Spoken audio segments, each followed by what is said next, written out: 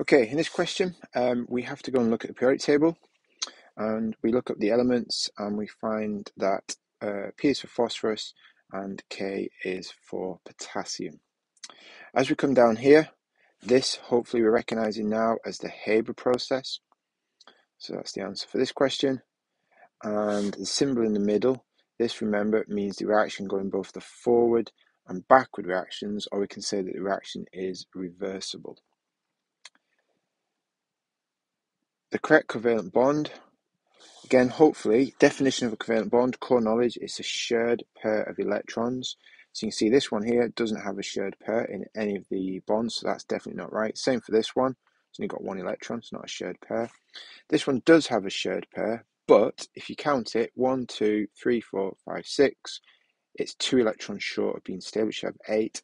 Therefore, this one is the only one. It's got shared pairs, and it's got 2, 4, 6, 8 electrons in the outer potential, so that's the right one. Complete the word equation. So here's your reactants, ammonia plus nitric acid, making ammonium nitrate.